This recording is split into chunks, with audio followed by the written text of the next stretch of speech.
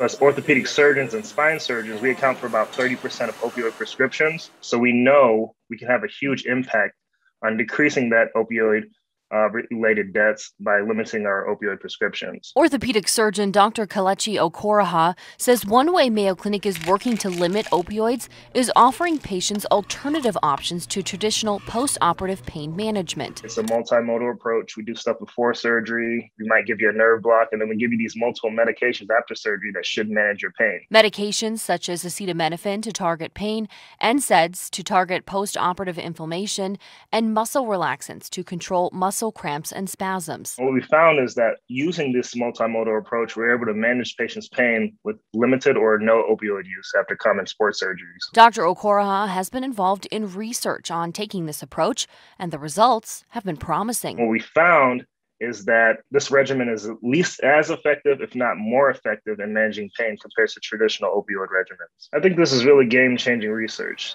I think we've found that it's effective in the 4 most common sports surgeries. And so our plan is to implement it in other surgeries and hopefully decrease the opioid burden worldwide. For the Mayo Clinic News Network, I'm Dee Dee Stephen.